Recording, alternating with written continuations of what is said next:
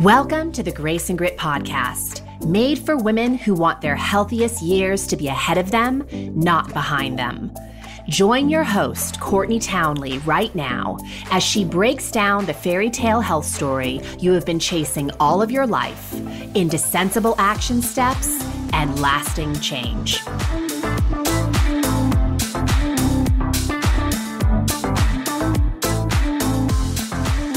Welcome to the Grace and Grit podcast. This is your host, Courtney Townley. Thank you so much for being here with me. I have an awesome treat in store for you today. My friend and nervous system expert, Irene Lyon, is back on the show, and I could not be more excited to share our interview with you. I'm going to be honest with you. When I first came across Irene's work over 6 years ago, I was simultaneously enthralled and kind of ticked off. Let me explain. By the time I discovered Irene's work, I had been in the health and wellness industry for close to 20 years. And in all the courses I had taken, brilliant teachers I had worked with, reading I had done, do you know how often I came across information about how trauma influences the health of a human? Never. No one was talking about it in the circles I was traveling in. And I was traveling in a lot of circles in the wellness industry. When I started to study Irene's work, it became so clear to me that the health of the nervous system is a very big deal when we're talking about improving the health of a human. Irene has reminded me yet again that there are so many layers to the health equation. And her teachings have allowed me to go deeper into my own health journey and simultaneously help my clients do the same. So I'm delighted to have her here to share her wisdom with you. Let's dive in.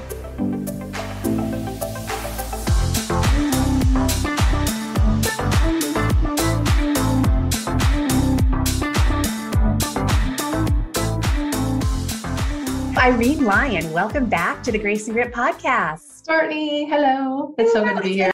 Well, I have to tell you that it's always such a privilege to watch your work sort of spread like wildfire. And I want to tell you a few things. Like, part of the reason I always invite you back to the show, and I had you involved in the Confident Women Rising Summit last year, is because you are one of those rare birds that has a lot of experience as an athlete in exercise science, in fitness, but then also in this whole world of somatic work. Plus, you're a human going through your own human experience, which you're always very transparent about, and I love so much. And I have to tell you, Irene, you really give me hope for humanity. Aww. Because the layer of healing that you are pollinating into the world is it's everything. And that's actually not an easy thing for me to admit, because the journey that I've taken through the wellness industry really took me so far from the work that you do. And I think that's what honestly attracted me to your work initially, is I was like, okay, I know truth when I hear it. You know, you kind of like something resonates in your body. And then following your work for the past several years, it just more and more truth is exposed that, wow, this really is the foundation. This is really the foundation of healing and of health. Yep.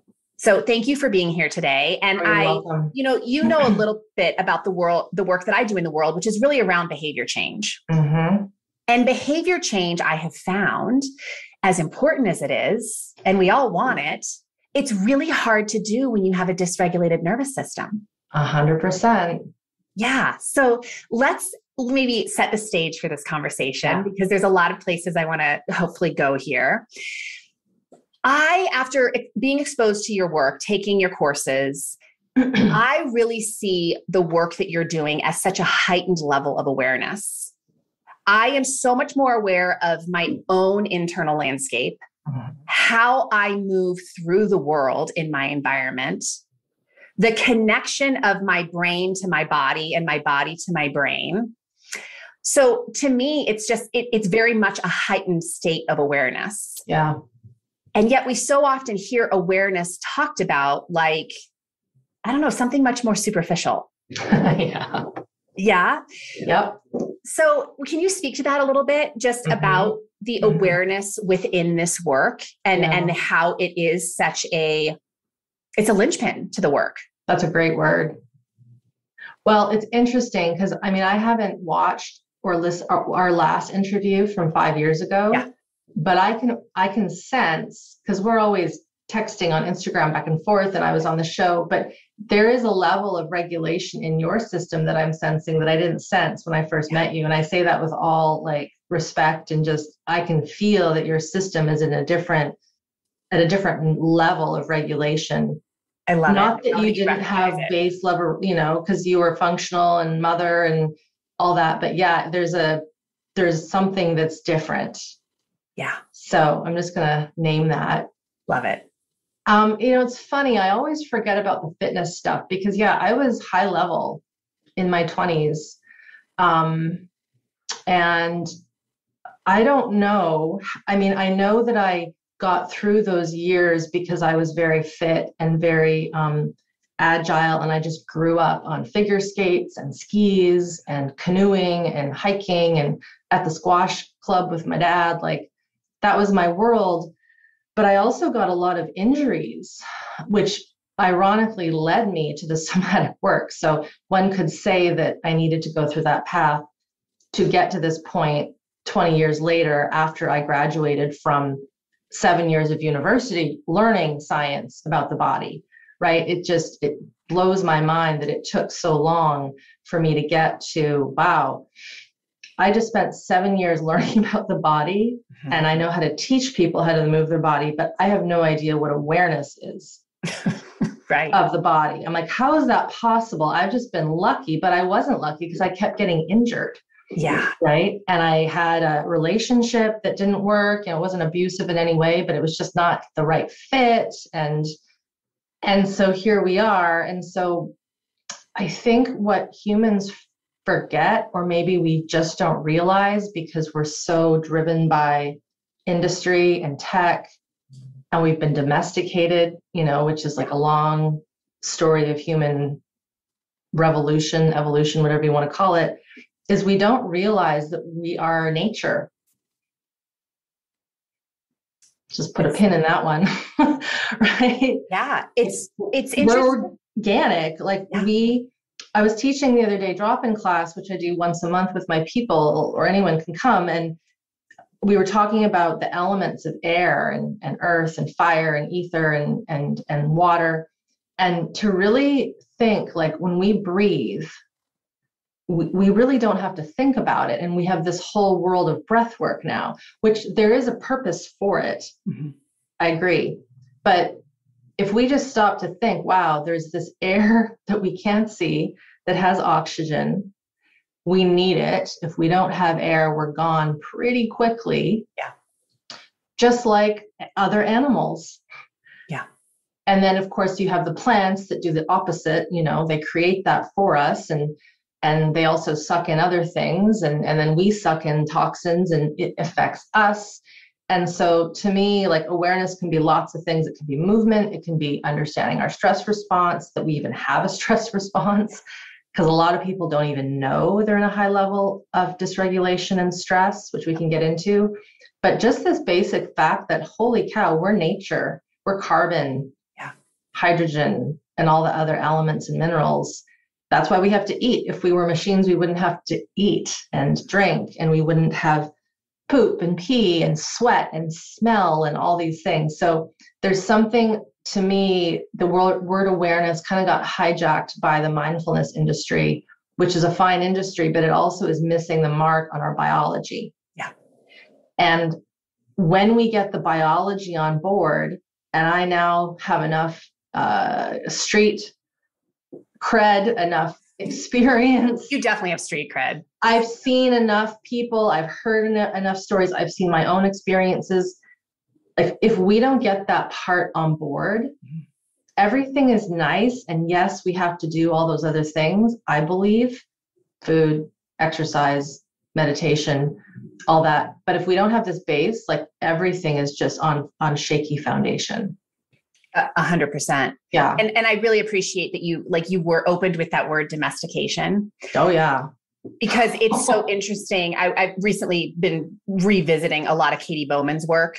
Oh, I don't know who that is. And you don't know Kate? Oh, you would love her. She's a biomechanist, and she talks a lot about, modern day society separating us from the natural world, and what the impact that has had on us on a biological level. Mm-hmm. And that we are nature, and that we have to have ways of coming back to our natural state if we want to be healthy. And your work is such a powerful gateway for doing that. Mm-hmm.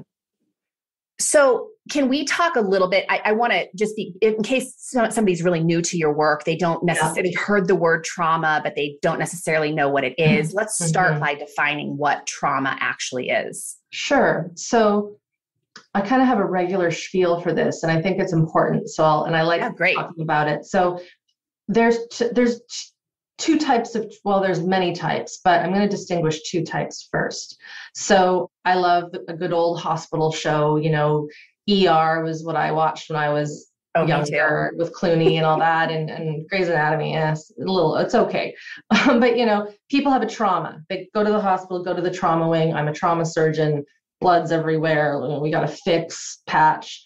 So that's trauma also. But then there's this trauma that is at what we would call in my work, the nervous system level. So the autonomic nervous system level.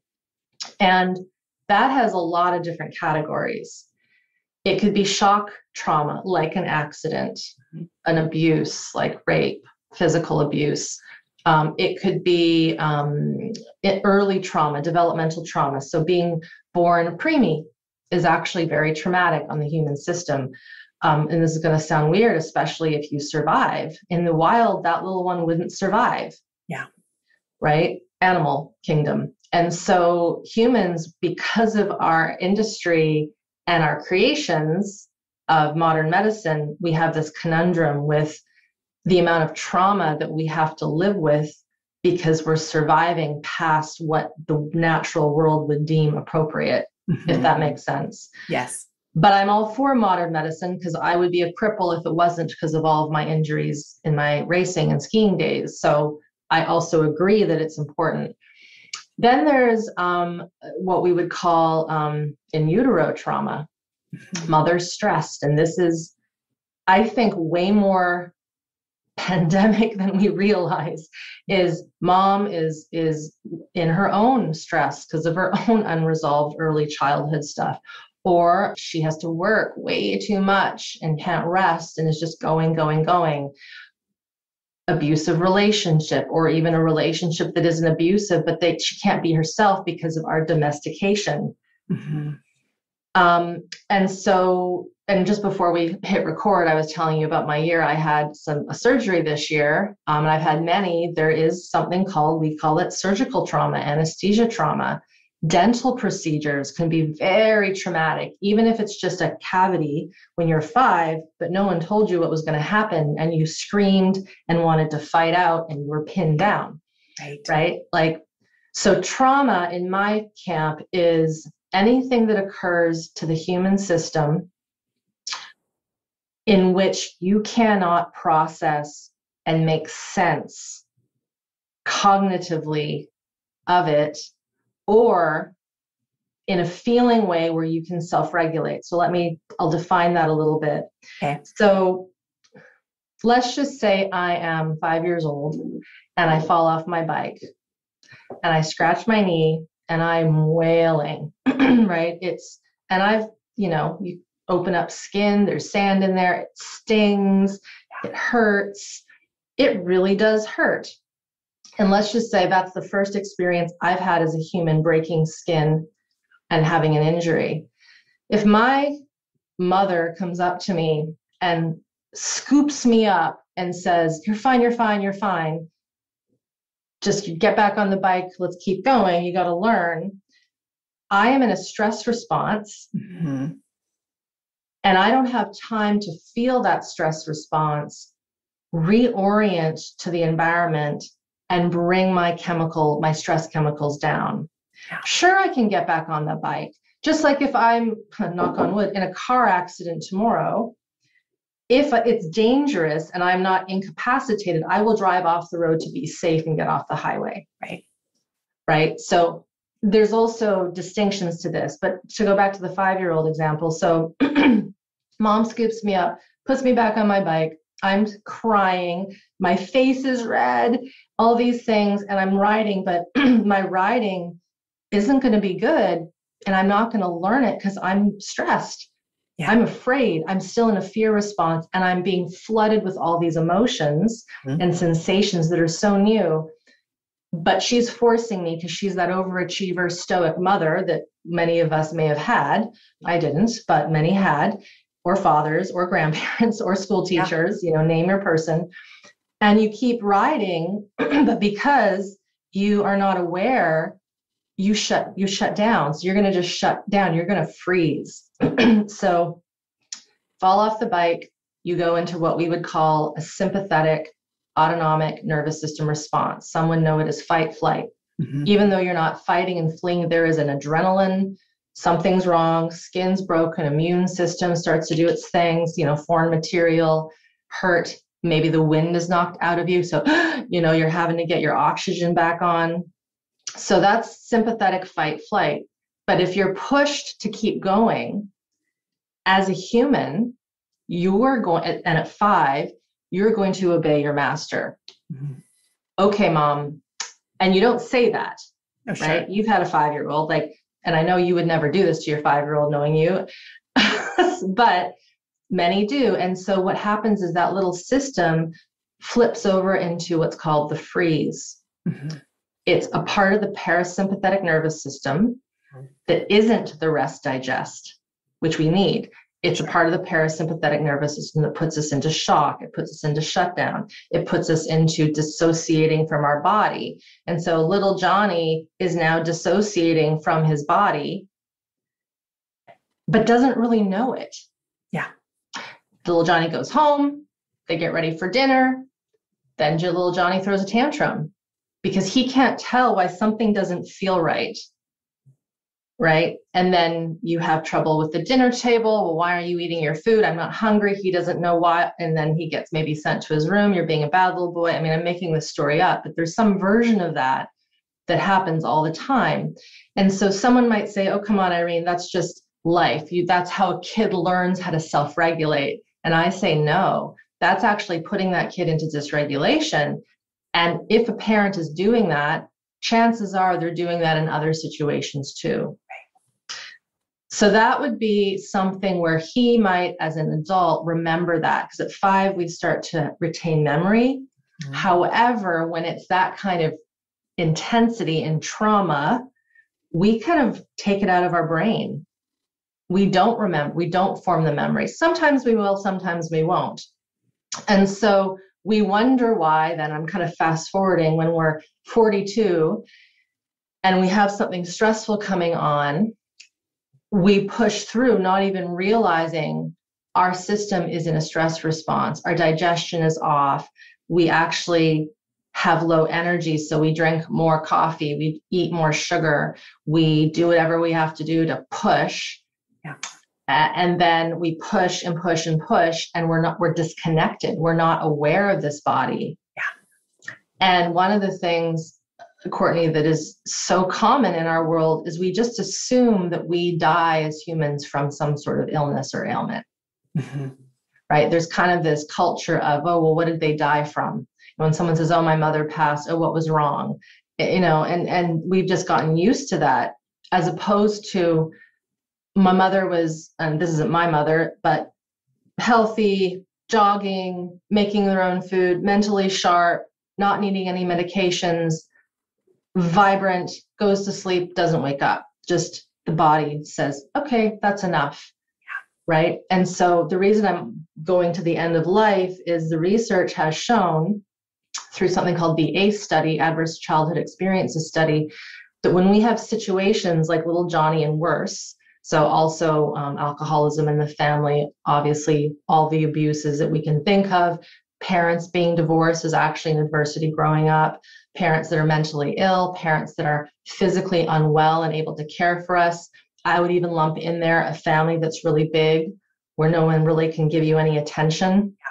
And the kids are basically parenting themselves. Yeah. These early stresses, adversities, we call them, if they are not dealt with at this nervous system level, I can confidently say that, the research shows that we will pop out some kind of illness, some kind of cancer, some kind of autoimmune condition, addiction, even things like arthritis, because of it's an inflammatory condition, right? Yeah. Heart disease, stroke. Anyway, so trauma, to go back to that, is the system being flooded with too much information, but then not having, especially when we're young, someone there to teach us how to be with it. So I'll finish up that story about little Johnny is, let's say the good scenario would be he falls off the bike, wailing and crying. The parent comes up, and of course, granted it's safe, sits down beside, bedside manner, and waits, says, I'm here. Like, wow, that must really hurt. Not, saying you've done that wrong or you're fine. Just, wow, that looks really sore. Like, I see you've got tears. Like, you're just observing and, mirroring what's going on. And that lets them know, okay, what I'm feeling isn't weird. Yeah. Okay. Right. And then at some point that kid will start to look up, and then they'll reach for you. And then that's when you do it. And then that's when the system comes down. Yeah. And that vignette will teach that little one, oh, when I have this heart pounding and red in my face, I'm going to be okay.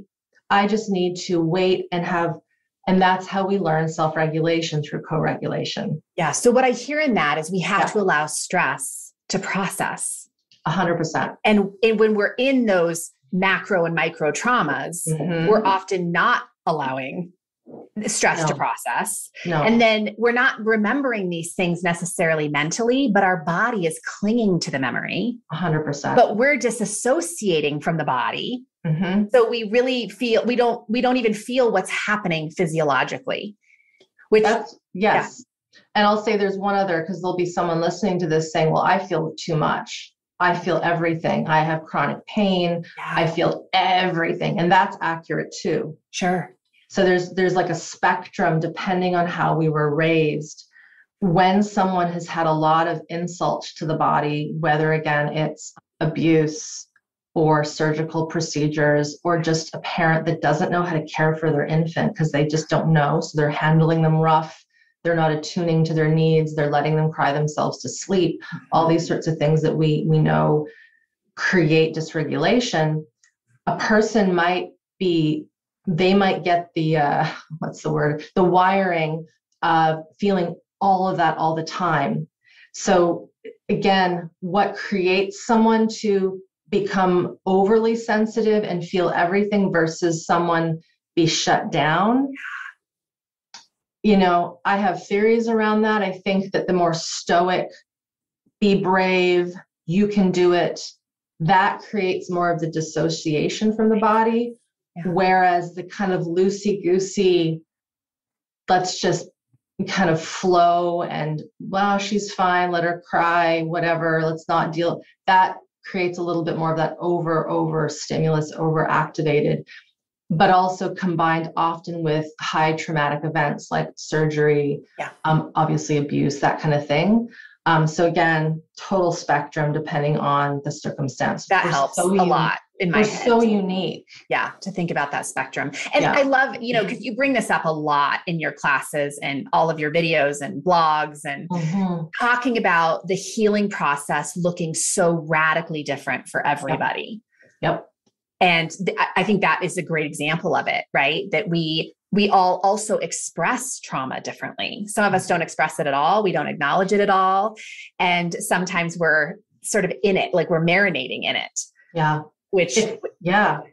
Well, it's that, you're in Montana, I'm in British Columbia. Yeah. We have bears, right? Sure. Like bears in our neighborhood, not in my neighborhood in the city, but I could find one easily if I went. I saw, in the trails just on the other side of the bridge. And our bears here and your bears in Montana are going to birth their babies and raise them exactly the same. Right. We can guarantee that. And I'm not even a biologist of bears, right? Yeah. whatever that would be. But, they birth them, they immediately lick them, they care for them, they allow them to nurse. There's never, oh, you're not allowed to eat. Yeah. Go to your room, right? They sleep together, all of that. And so you can pretty much guarantee the same kind of reaction between bears here versus there, pending their food sources, of course. Humans don't have that. And that's why I think it's like this, oh, right. Because we've been taught to heal things very by the book for certain things. Yeah. You have a chest infection and it's not getting better and you're coughing up green stuff, you probably need some antibiotics. Yeah. Right? I believe in that stuff. But when it comes to, I have debilitating anxiety or a fear of leaving the house or Crohn's or an autoimmune thing or deep depression, I can't say, take this thing and it'll be done and you'll be fine in 2 weeks or even a year, because the history of why that's there is going to be completely different. Yeah. And so that's where I think it can be frustrating for some people who have been trying the quick techniques to calm. And sometimes we need a quick technique to calm. I will use them myself too, but I also have regulation at my system now. Yeah. And usually they're not needed because the system does what it needs. But for someone who knows that they're still living in a state of dysregulation, which is indicative of these chronic conditions, not being able to just have your system come down naturally, always needing a resource to come down, that's a sign that there is not regulation in that system. Yeah. And then that, Courtney, is where the courses go into almost basics that are so ridiculous that they seem like nothing is really occurring, but it's bringing you back to that level of awareness, which we talked about at the beginning, but biological awareness, and then connecting with our environment in a way that most mind-body methodologies don't teach. Yeah. Well, you also talk a lot about the right dosage, right? Because if we're already harboring a nervous system that is dysregulated, you talk about titration, which I don't know if you want to go into that here, but I'm happy to have you do that. Yeah. But just my understanding of what you teach is that you have to be careful about these techniques that you're applying in terms of what's the timing, what's the dosage, because your system is already jacked. Yeah. And so if you overwhelm your system with a really high dose of what seems like a very innocent modality, it can actually create an adverse effect. 100%. This is why, and it's hard for me. I don't really have a lot on my YouTube channel or on my free resources that are practical, because, and there's a few things, and I leave them up there just so that there's something. But I've also had a few folks who have tried some things without listening to my urging to get the education into you first. Yeah. Because they really want that quick fix because they've been struggling for so long. So I get it. But just the other day, I was on something, I was doing a YouTube live on a topic. And someone said, when I did some anger expression, not with me, but somewhere else, like cathartic screaming, like getting the energy out, my system went into more fear. And I've heard that multiple times. I now can't sleep. I'm now jacked up in a sympathetic state.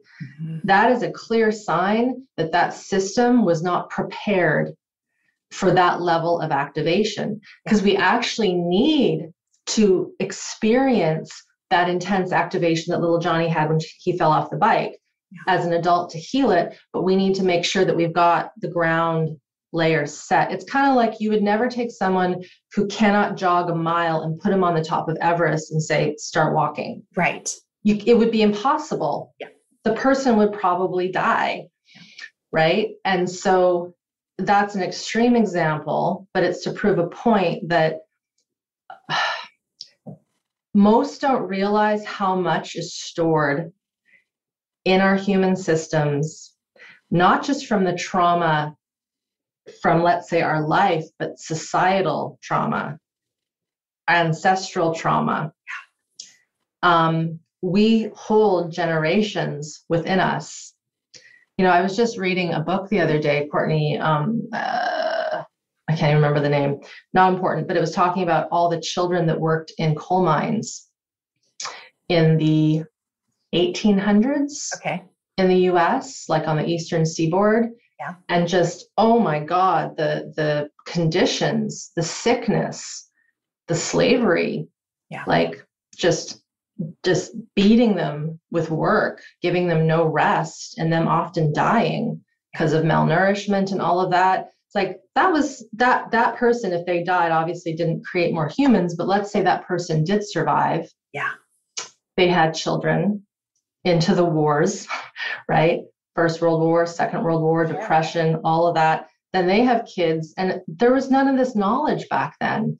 Well, when you were talking earlier about the child example on the bike, I'm thinking how impossible it is for a parent to honor the regulation of a nervous system of a young child if they themselves have no connection or experience of that. You got Which it. Again, is why this work is it's so impactful on a global scale. Our environment is better when we treat ourselves better. Our relationships are better. I mean, this infiltrates every facet of life. It does. The other thing I want to make sure we talk about, because I have so much appreciation for it, and I think it's so important and so overlooked, is that when we think about wellness, and of course, we love to box the movement aspect of wellness into fitness, right? Like more interval training, more strength training. And look, like I'm not arguing that those things can't be beneficial to the human body. But again, if you have somebody who has a lot of nervous system dysregulation, number one, are they going to be motivated to do those things? Probably not. But even if they did, would it actually be healthy for them? Probably not. But you have a way of incorporating movement into your work. Like you have such a powerful understanding of movement and of somatic work in general. Can you speak a little bit to how movement is a vitamin in this recipe of nervous system regulation? Sure. And like you said, the exercise thing is important. And I say the end goal is to be able to be vital enough and regulated enough to push your body with power and force to lift things, to climb up that mountain, to be able to run or whatever. However, some people, when we have this dysregulation, some people will push. I mean, gosh, the amount of triathletes and marathoners I worked with when I lived in the mountain town that I did back in my 20s and 30s, they were killing their bodies by doing too much exercise, right? They didn't realize that that was an addiction. But then there's kind of a camp of folks who would be considered definitely more weak in their constitution because they have been so unwell with chronic conditions, autoimmune, fibro, et cetera, et cetera. And so, it's not enough to say you're lazy, just get up off of the couch and start moving. It would be impossible for them to not only do that mentally, but their physiology wouldn't handle it. And a lot of people suffer from something called POTS, where you try to do something and the blood pressure does the opposite thing, it flips. And that's the dysregulation. Like you would expect, if you start doing some jumping jacks or running on the spot, you want your heart rate and that to go up proportionally, right, to the activity, to get oxygen, all that. The movement, so that is important. And then the movement piece that I bring into the work has a basis in something called the Feldenkrais method. That was one of the first things I studied after my university days, really teaching the body, the person, how to feel their movements, be aware of their movements, and use movement as a tool to notice your habits. Yes. And the developer of the work, Moshe Feldenkrais, long passed at a very ripe old age of 84, I believe. He was a physicist and engineer and a judo master and really understood human development, like baby development. And he healed a lot of his own injuries by going back to how babies move, learning how to roll, learning how to crawl, learning how to sit up properly, and just the way a baby would be on the floor exploring. And we forget that that time in a human's life is like so many connections are being made. Mm-hmm. Now, many kids are not allowed to just be on the ground and explore, at least not my generation, probably not your generation. We were in jolly jumpers and walkers and all these things. And footed pajamas. It's just, and all these contraptions, which were cool. But if you go to like tribal culture, they're not doing that. They're on the dirt floor, reaching for things and rolling. Right. But what that does is when that little human is on the ground, and they have to be a little stimulated, like you got to talk to them and make sure they're safe and all that sort of stuff. They're using their nervous system through their muscular system, through their sensory system. To explore, to move. You're creating pathways. And so let's just say someone didn't get that. We want to bring that back in, because part of, I think, people's inability to have this awareness is because that wasn't given to them at the outset. They weren't allowed to roam and crawl and kind of, experiment. And that early experimentation sets the tone for our ability to explore later in life. Yeah. And right? you nailed such a good point too about movement is how we learn, right? 100%. It's how we integrate into our environment. 100%. Yeah. So if we're trying to reassociate with our bodies, we have to move. We have to move. And again, the experience of movement, not just move, but actually be mindfully and aware, like with hyper awareness moving. 100%. And that's the difference between exercise and this sort of aware movement. So someone might say, well, Irene, what about yoga? I say, yoga can be great, but are you aware of what you're doing? Or is it so rote and so competitive that you're just trying to follow the person and you're not even aware of where your legs are? And that's the part that is so harmful, is someone will have, and I've worked with a lot of my students are ex-yoga teachers. Mm-hmm. And they get into this work and some still teach, but a lot are like, I can't do it. I can't follow a set routine because my body wants to explore into different places and spaces, right? But a lot of people will say, yeah, I've gone to this class and I got into this body position and it triggered something. Yeah. I opened up my hips in a certain way. I opened up my neck in a certain way. I got breath into my shoulders that I've never had before. And then that sticky point is attached to some old somatic memory that's completely somatic, that has no thought. And I had a panic attack in yoga class. And then they think that it's the yoga that is the problem, or they think they're the problem. But there's no education. I was just going to say, this actually might be that little Johnny moment where you didn't get activated, right? Like imagine often when you fall off a bike, you might hit the floor or the ground with your hands or your elbows. And so let's just say, I'm making this story up, you're practicing a handstand or headstand or something even less, and you kind of fall and you hit your elbow. And it's not a big hit, but it creates this reaction that is completely off scale because you're fine. Yeah.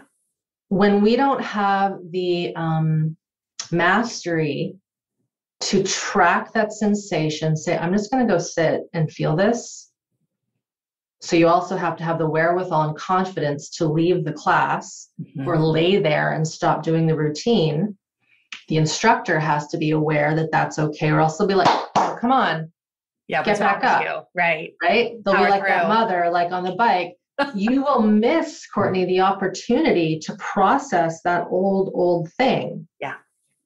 So the body is giving us opportunities. It's like there's this spooky thing where people will have the same injury over and over and over again, or the same accident, or the same abusive relationship, or the same addiction pattern, but just in a different kind of thing. It like the system is giving you little clue, like, hey, like we're giving you another opportunity to feel this and process it. But if the human hasn't done the theoretical, educational, and body-based work to know to even notice it, right, it's just going to get missed. Yeah. Oh my gosh, so much we have to like pause and highlight here. First of all, I think the piece about just wellness professionals needing to be trauma informed, it just has to happen. Yeah. Because like you said, it could be meditation, it could be yoga, it could be a spin class. Yep. And if we had leaders like wellness professionals who could help their students to understand these processes, we would heal a lot quicker in the way that we needed to heal, right? Not just getting more cardiovascularly fit or whatever the case may be. And then the other thing is that your body is, of course, always communicating with you. Yep. And yet I think that the way our culture goes about, being in relationship with the body is really a dictatorship. Right? This is what I want. Yeah. And so this is what you will do. Yes. Versus a partnership, a relationship. Like that's a completely different experience than a dictatorship. And we have to be willing to listen, which you also alluded to addiction, which we should probably just do a whole podcast on it. Yeah. But if we aren't listening to our physiology, or we only allow our physiology to feel certain things, we're going to spend an awful lot of time looking for substances and outside experiences to numb us. 100%. So it's like this, again, it's just such a gateway to so much self-healing, not just physiological, but psychological, emotional, relationship, all the things. Yeah, it almost sounds too good to be true, and I think, and I make that point quite deliberately because I know there's a lot of things out there that will say, this is going to fix all your things. And I'm not going to say that this is the only thing, because you can do the nervous system work, but if you don't get outside and have fresh air and move your body, or if you don't change your diet to be healthier, I will say, kind of by default, when you get more of this on board, you see it starts to happen. Yeah. Like people do, because you're actually in your organic self and you're listening to what your body needs. You're listening to your gut. You're listening to your cravings. Like you actually start to know when you need more protein or more salt or more vitamin C. Like it's kind of hard to grasp that because we've been fed, I love your term using dictatorship. We've been dictated to by the guidelines. This is what you should do for your diet. This is what you and it's like some of that is okay, but I can tell you, I taught nutrition based like at sports level and exercise, and I was in the research world, and the guidelines are not what the science says. Yeah. Like at all. Why that is, who knows? That's like another 5 hours of talking. I know, right? But it's no, I mean, I really say that sincerely. It seems almost too good to be true. And at the risk of sounding a little too guru-ish, because that's not what I am, and you know that, I'm like, this is like a Tony Robbins thing, but it's like, you got to become your own guru. That documentary he had, be your own guru or something like that. And that's true, because a good teacher, a good methodology teaches the person how to teach themselves. 100%. Just like a good parent isn't parenting. They're actually teaching that little human how to be a human. Yes. And if we could just get that right, oh my gosh, like everything will change. Yeah. And so you're right. I mean, I love that, the dictatorship. It's just so macro right now too. So it's this ability to be very sovereign. It's hard to be sovereign and know how to choose and listen to your intuition when your system has any form of dysregulation. It's so hard to self-trust. You can't. Like, you can't. And I agree with you. Like that self-trust really is, that's what's going to create health, is being able to trust yourself in your choices, in your ability to heal, in all of the things. Yeah. And unless you have the capacity to process stress fully and integrate with your environment and all of the things, that will always remain elusive to you, to be self-trusting. And the other thing that I think for listeners that I just want them to hear, I have learned this the really hard way throughout my life, that I'm a very stubborn person, and there's a beauty to stubbornness. Like, I think it's partly what makes me successful as a human, but it also, of course, is what depletes me as a human. Mm-hmm. And I can work really hard at something for a really long time and get to that place where if I'm being really honest with myself, like, Courtney, is it working? Yeah. And when I find that that answer is no, right? Doing all the cardio, doing all the strength training, running myself ragged, not listening to my body, buffering with food, all the things. Why not try something radically different? Why not try the opposite? Right? And even in movement, like, opposition is where we create expansiveness. It's where we create the stretch. It's where we get so much benefit. And so for someone who's listening to this, like, nervous system work, like, what? I just want to hear about, like, the strength training and the nutrition piece. Like, I am telling you, stay open-minded to this, because I think you would be really pleasantly surprised at how much this can alter the state of your health. Because I've seen it. Irene, the number of people I have sent to your work is mind-blowing. And I know that when somebody goes through your program, they're actually able to get more out of what I teach. I have a great story around that, actually. A colleague of mine got into this work. He's a colleague in the somatic experiencing world, and he's a very active dude in the outdoors. And he had spent not a lot of time at the gym of late. This was years ago. But he was working on regulating his nervous system through being in the training, working through my programs, and just immersing in this work.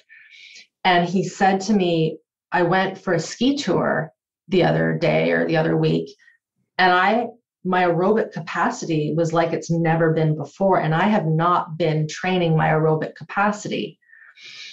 And I'm like, isn't that interesting?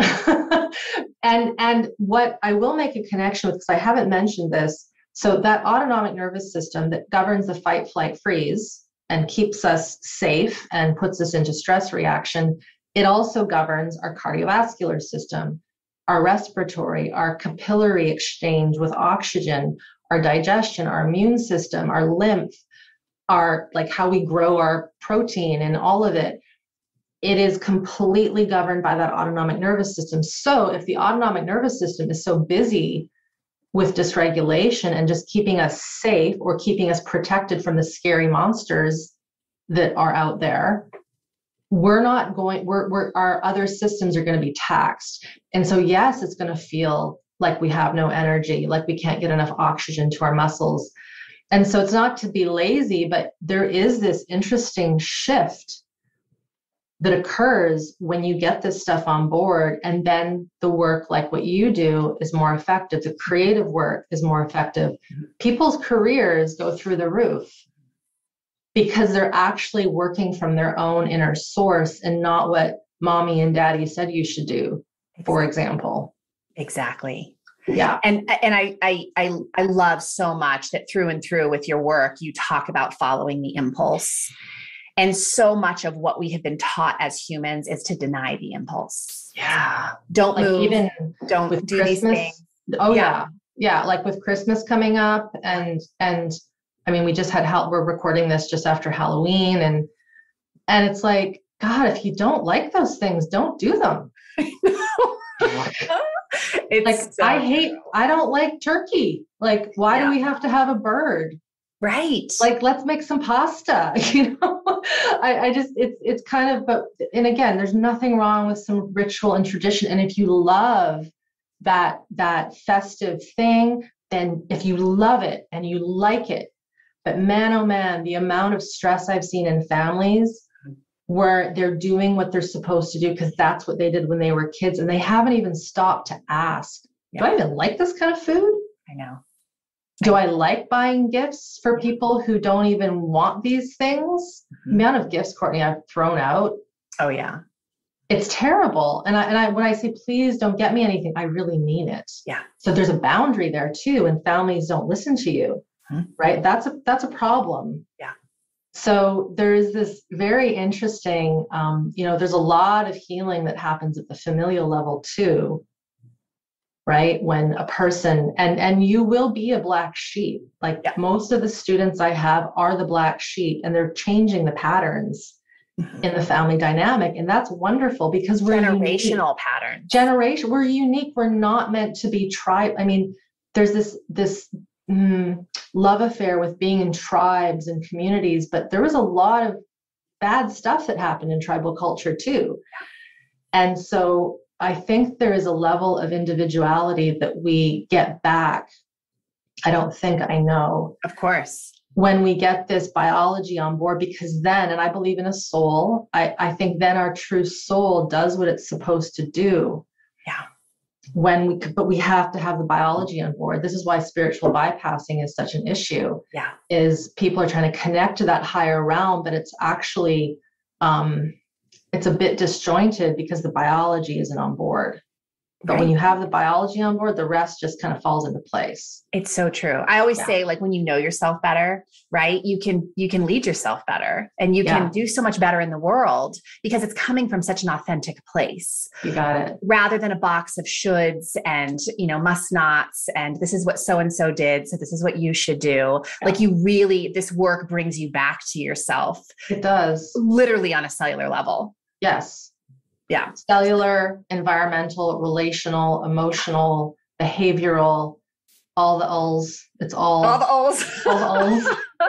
So let's tell listeners, because you have, you're doing a special discount for the 21-day nervous system tune-up, which is fabulous. Like, if you want a really great overview of the strategies and types of things that Irene teaches, like, I have been in that program so many times, like, just to revisit certain lessons.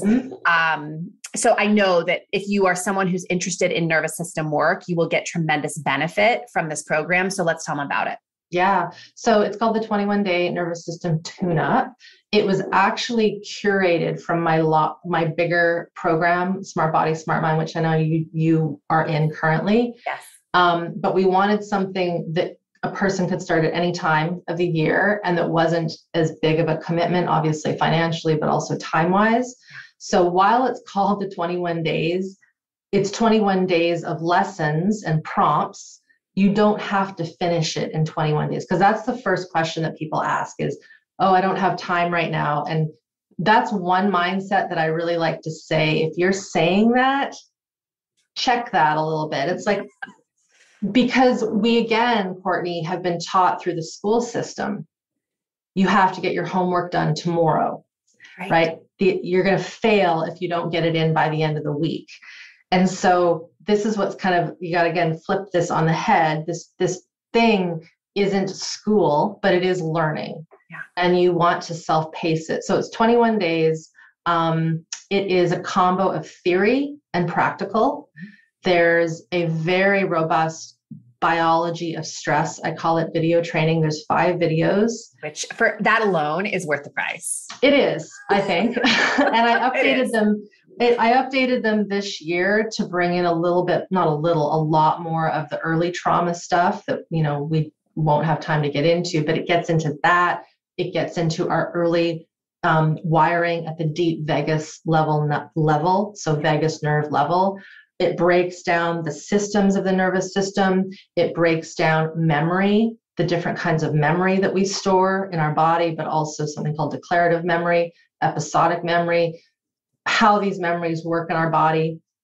It gets into the animal versus human situation. I call it African safari. And I actually show you within the videos things in the wild and like, this is what happens here. And this is what doesn't happen here. And this is what happens to the human. And then we're going to go through the blueprint of just what needs to occur for the system to gain more regulation. So that's the theory. And then the practical, at this point, there's 9 lessons in there. I call them lessons because you're learning, even though you're active in them. Yeah. You're listening, or you're kind of going along with the movements. And it's really subtle. It's not like big movements, but orienting is one of the key ones. It's sort of like the gold standard, learning how to follow impulse, learning how to track sensation, but also painful sensation, because a lot of folks have intense sensation or pain. And there's this thing, it's like, well, just clear your mind and don't notice the pain. Well, actually, we have to notice that pain, but we have to pendulate it. That's a fancy word. So little dips in, dips out, but also connect to something else that's less painful, and then go back in. So it's like this blending of inner experience with outer experience with resourcing. And then there are some movement lessons in there that are very Feldenkrais style, simple but powerful. And that's it. I mean, it sounds simple in theory when I speak it out, but some of these lessons you can do for literally years.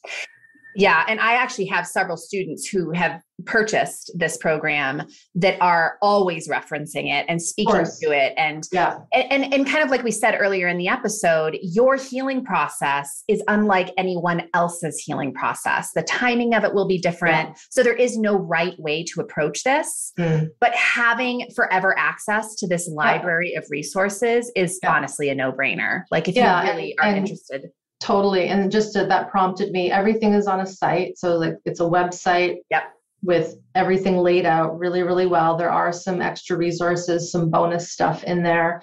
And then we've moved everything away from Facebook for the forum. So on each lesson page, there's a comment section. So you can ask a question. And I have at this point 2 colleagues that go in who are trained in the stuff I do, and they answer questions. So you're not just there alone. You have to use that resource, of course. Don't DM me on Instagram if you have a question about that program. Use the course like it's like you're going to school, and you're going to the TA room to ask questions about your math homework. Right. Yeah. And it's brilliant because even if you aren't asking a particular question, just reading through other people's experience of the same lessons, it helps to normalize it because everyone has a radically different experience. But as you read through what people are going through, it's very comforting to know that you are not this strange human having this bizarre human experience. You're having a human experience that a lot of other people are having too. And that's you again prompted me. You're having a human experience. And because we're so diverse in how we were brought up and this soul piece that is unique to us, I believe. I know there are some people that believe in animal soul and all that. And yes.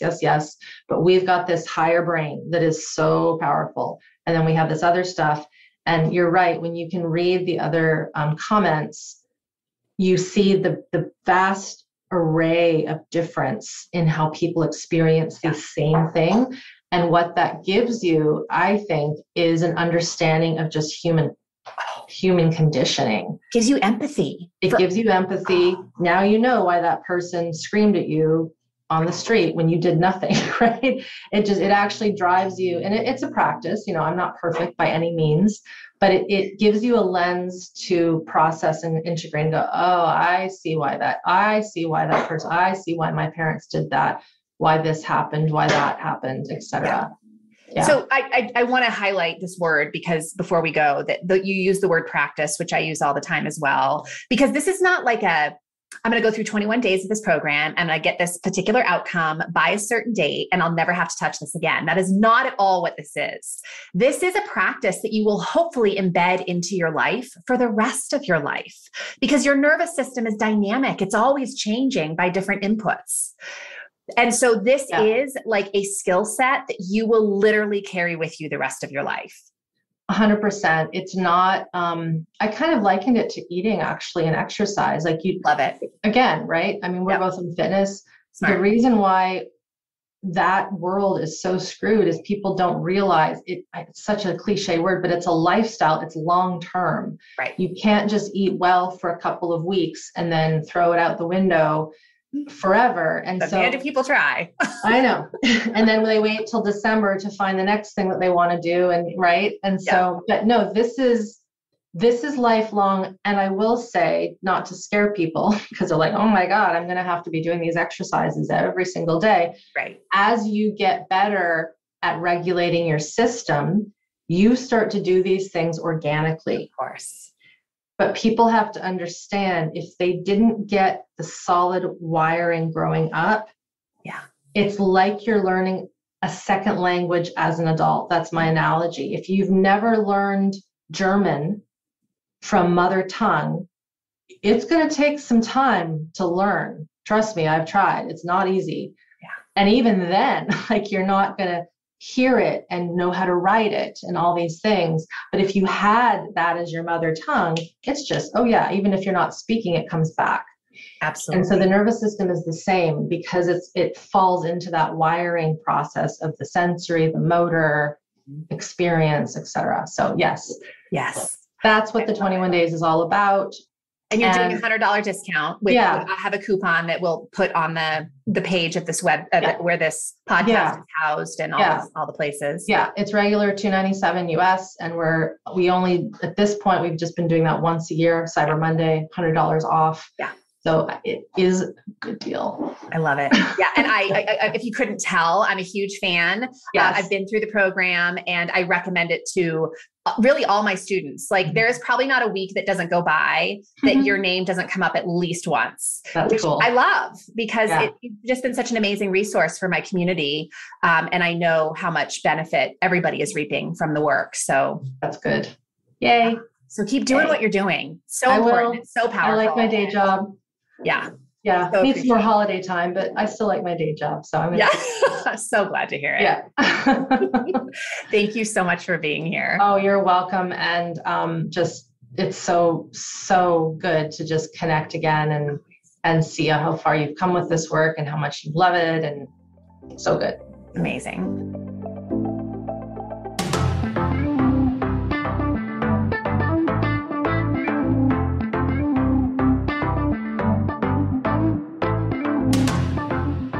If you enjoyed what you heard on this show today, I want to remind you that Irene is offering listeners of today's podcast $100 off her 21-day nervous system tune-up course on Cyber Monday, which is November 29th. I have personally worked myself through this course many times over, and I can say that it is 100% worth the price. In fact, I think at the regular price of $297, it's underpriced. And this offer is giving you $100 off. What you learn in the 21-day tune-up won't just help you for 21 days. It will impact you for the rest of your life. Now, the coupon code can be found on the page of my website where this episode is housed.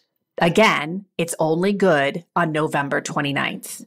Also, I realize that we're a few weeks out from Cyber Monday at the time that this podcast drops, so you might forget to register. If you would like some reminders about this date coming up, register for my newsletter by going to graceandgrit.com/rumble and rise. Once again, graceandgrit.com/rumble and rise. And as we get closer to the date, I will remind you about registration and I will email you the coupon code.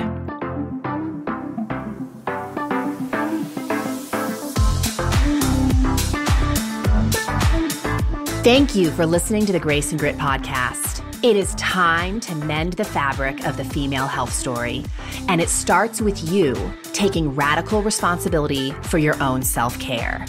You are worth the effort, and with a little grace and grit, anything is possible.